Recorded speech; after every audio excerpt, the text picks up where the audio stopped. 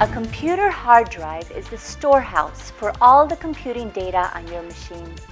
Every computer has an internal hard drive to store its operating system, programs, and user information.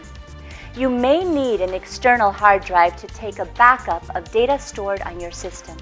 You can also use the external drive to store additional data in case your computer is running on low memory space. After storing the data, you can easily remove the external hard drive. If you want to remove an external hard drive from your computer, then follow these quick and easy steps. An icon of the external hard drive connected to your computer would show as an icon on the taskbar next to the clock. Right-click on the icon showing the external hard drive connected. Choose the Safely Remove Hardware option. On the Safely Remove Hardware dialog box, click on Stop. Confirm device to be stopped and click on OK. Congratulations! You have successfully removed an external hard drive from your computer.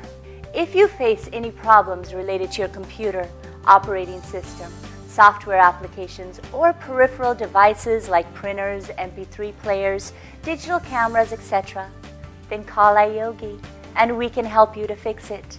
Good karma!